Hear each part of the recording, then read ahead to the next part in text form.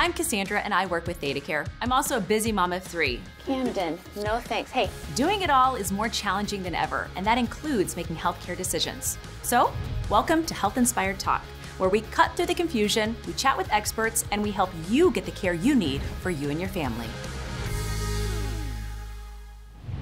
Here at ThedaCare, we're on a mission to improve the health and well-being of the communities we serve, empowering individuals to live their unique best lives. As a part of that, we're dedicated to providing exceptional care close to home. When you think of healthcare, you might think of a visit to a clinic or a hospital. But when it comes to your overall health and well-being, that's much more than the care we can provide within the walls of our hospitals. Other important factors include access to food, job opportunities, clean air and water, and housing, just to name a few. And that's where Life Inspired comes in. As part of this movement to create a healthier future for all, ThedaCare must understand our communities. That means taking proactive steps to promote healthier living before health issues arise, and then being there to provide care when you need it most. When we launched Life Inspired earlier this year, we introduced the movement with an event focused on food insecurity. Hundreds of ThedaCare team members gathered to assemble food boxes to distribute to those in need. Next in the movement, the issue of secure and stable housing. In this episode of Health Inspired Talk, we look at what home means and the critical role it plays in our lives.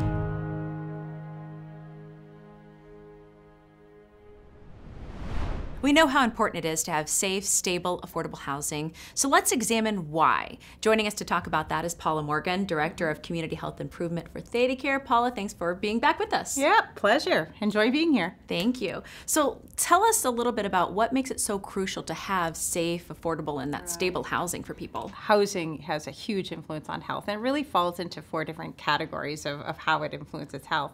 One is just the quality of housing that you have. You know, does it have asbestos or lead? Or is it safe? Affordability. Many people in our community are spending more than 30% of their household income on housing, which means they don't have money for other things like healthcare. Location is critical. Is your house in a place where you have access to parks and to grocery stores and to work and to school and transportation?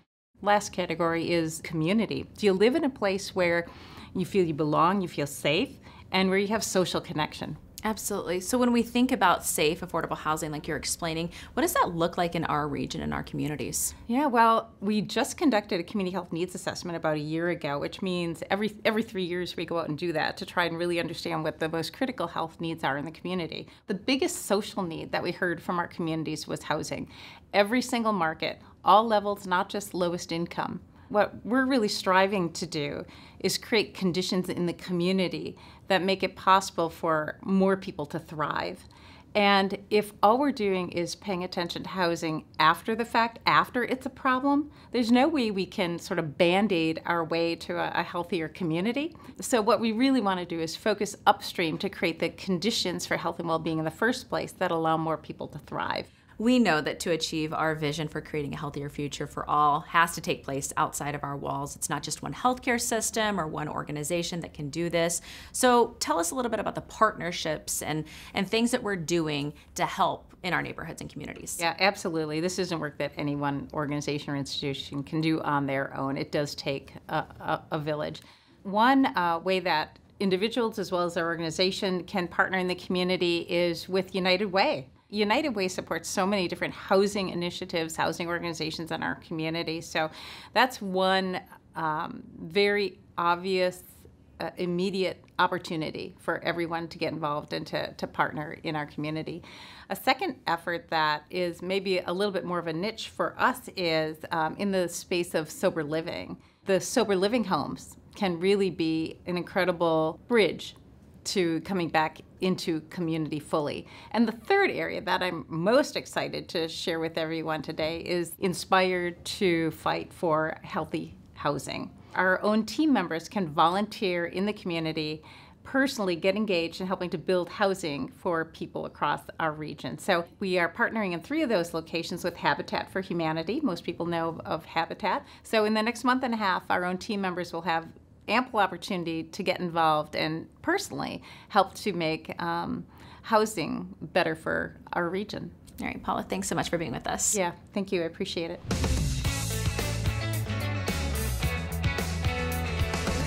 Joining us next is Amy McGowan, Director of Development for the Greater Fox Cities Area Habitat for Humanity. Thanks for being with us, Amy. Thank you, Cass. I'm happy to be here. So first of all, start off by telling us a little bit about Habitat for Humanity and the work that you do. Sure. Habitat is focused on serving people that are unable to afford a home, and we look at people that are either unable to purchase a home right now, and so Habitat helps homeowners prepare for home ownership and then build their home and helps them prepare to pay a 0% interest mortgage.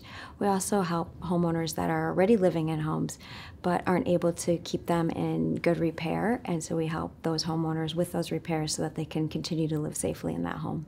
Now you have an event coming up, Rock the Block. What is this event and how is it helping neighborhoods? There will be close to 300 volunteers at Doty Island, and we'll be working on more than 30 or 30 plus residential homes and also 10 community projects. And when we're working on the homes, we'll be doing home repairs, roof replacements, siding, lead abatement at times, and we'll also be doing beautification or exterior improvements that lift the whole neighborhood. And this event has been successful for many years. What have the outcomes been like? We survey homeowners after Rock the Block, and we find that they feel more part of their neighborhood, that social connectedness, they're feeling safer in their neighborhood, and they feel like their homes are safer. They're proud to live there. They're proud of the work that they accomplished alongside of their neighbors. That's wonderful. And partnerships help make this event happen. Can you tell us a little bit about how crucial those partnerships are in neighborhoods? Yeah. So we partner with a lot of the businesses, other organizations. The Neenah Menasha Police will be involved in this. The utilities will be involved, helping homeowners get low energy faucets and things like that. And then, of course, all of the business sponsors like ThedaCare, they bring out volunteers and they help financially because it's a big commitment financially. So they help with all of those things to make this possible. Oh, that's incredible. It's a tremendous event, great work that you're doing. We appreciate you taking time to explain it for us and just really talk about the impact that it can have. Thank you for being with us. Thank you for the invitation. Now we'd like to take a deeper look at different kinds of housing needs. There isn't one single type of home that's right for healthy living. It's unique to each of us, just like living our best lives. These next two stories highlight additional types of inspired living. They show that there's no single definition of what it means to live life inspired. Some seniors may think that moving out of their family home marks a sad ending, but finding the right fit can instead mean a new beginning for them. That's the case for residents of the Heritage, ThedaCare's independent and assisted living community. Inspired living continues to flourish as these seniors find that special feeling of home and a community that fits their next phase of life. So let's hear from some of them in their own words. I moved in, I never looked back. We're glad when we left that we moved here. It feels like home here, it really does. I just wanted to be where I could be with people and feel like I was part of a family. That question was answered immediately. Everybody's so friendly that it doesn't take very long for you to get comfortable. And they have tons of activities here. Coffee hours, exercise classes. I served on a couple of committees, go for walks, lots of nice flowers, places you can sit outside. It's convenient to different stores like the grocery store and things. We're still pretty active. We have our own car, and we do a lot with our kids, our daughters, families. One of the things that I really enjoy is being able to go down and sit at the table and have a meal with somebody. There's always somebody here to visit with. You can come independent, but if you do need to have some help down the road, it is here and available to you. It's been just a wonderful experience.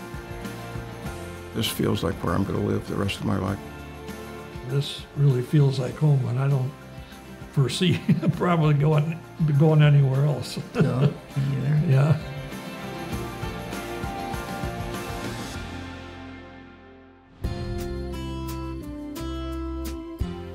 Next, we'll look at another kind of housing. people facing substance use disorder may require innovative transitional housing solutions as part of their recovery. That's where specialized residential treatment programs can come into play. Now, some might think of this as a time in a person's life as a dark phase, but this type of supportive living can help people rediscover that place of hope and light. ThedaCare partners with organizations to help support these treatment programs for those experiencing substance use disorder. One of those is Apricity. Apricity's Sober Living Residential Treatment Program provides a nurturing atmosphere where individuals can continue their recovery in a long-term supportive environment with others who are in similar situations. Today, we're going to hear about the firsthand experience of Corisa. She's a resident of Ohana, one of the Apricity Women's Sober Living houses. Corisa, thanks for being with us. Thank you for having me. So if you will, just start out by telling us a little bit about your background and what led you to where you are today. Just kind of had, I guess you could say, like a rough childhood growing up. And just kind of as I got older, I guess turned to drugs to kind of cope with the abandonment, I guess you could say, of both parents. I really snowballed and spiraled out of control. I tried a few times getting sober. The last 7 years have been crazy. But the last 3 have been something different. My mom had actually, my mom had actually asked me to make my funeral arrangements. I have a 9-year-old son, and that she takes care of until I can get myself together. But she asked me to write a letter detailing everything that I ever wanted to tell my son. When my mom asked me that, I kind of just was like, okay, like, you know, it was kind of the wake-up call. My tribe had actually helped me get into Casa Claire January 12th of this year. And I did 30 days in Casa Claire, and they offer 2 levels of aftercare, like one transitional, and then the other one was kind of like their apartment program. So I did 2 months on each level of care before coming into Sober Living, and I entered Sober Living here at Ohana June 9th of this summer. So I'm coming up on 3 months of being here at Ohana. So how has living in a sober living community helped you in your recovery? It has definitely helped me a lot. People just like want to make you feel welcome and make you feel like you belong. Because I think everybody kind of knows how it feels to not really belong anywhere. So I guess just having those friends that are in the same, not the same boat as you, but are in the same storm heading to the same shore. So what would you tell others who might be facing similar struggles like you've gone through? Believe in yourself. Believe in yourself and just know that the sun always comes after the rain. But it's up to you. Like, you have to want that. And I think that's what's different this time around, is that I want this and I want it for myself. Like, I have motivating factors of why I'm doing it, but ultimately, like, in the end, it's for me. I have to do this. I stopped putting myself last, and I had to start putting myself first every time, because if I don't, it's me that loses, and it's my son who gets hurt, as well as my family.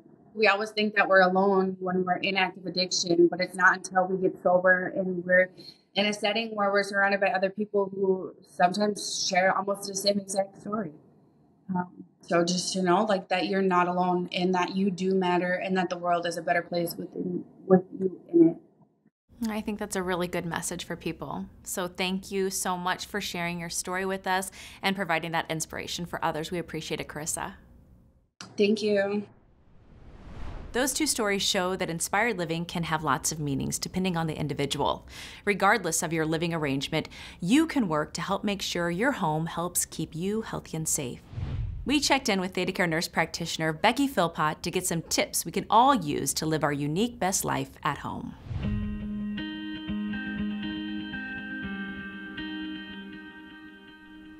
Individuals in our community are living longer. I have more 90-year-olds and centenarians than I've ever had before. And a huge part of your quality of life is being able to remain independent. ThedaCare at Home provides a lot of services to our community, and they typically provide them in whatever home environment you're currently in, whether that be their home in the community or an apartment in an independent living facility, at an assisted living facility, or a skilled nursing facility. We're able to provide them with a skilled nurse once a week to help them manage their medications, or after an acute hospitalization, they may have physical therapy in their home for several weeks or several months in order to regain strength that they had previously lost. Our durable medical equipment is a big part of keeping people in their own home. It can be as simple as a wheeled walker, and it can be as complex as having oxygen and all of its supplies in your home. But it also includes wheelchairs, hospital beds, sometimes even lifts. If you don't have the correct equipment to transfer and mobilize in your own home, we end up with more falls. People end up in the emergency room or even admitted into our hospitals. And so having ThedaCare at Home work with those individuals to maintain their independence is a huge part of maintaining one's quality of life. Great insights there from Becky. As we've shown today, home, whatever that looks like for you, plays a critical role in your health. As part of the Life Inspired movement, we're proud to do our part to help address the issue of safe and stable housing. To get more tips and resources on healthy living, please visit ThedaCare.org/lifeinspired to join the movement. At ThedaCare, our mission is to help you live your unique best life. And we want to know what kind of questions you have when it comes to your health care. Leave your questions and comments below. And be sure to like and subscribe so you see the very latest in this series.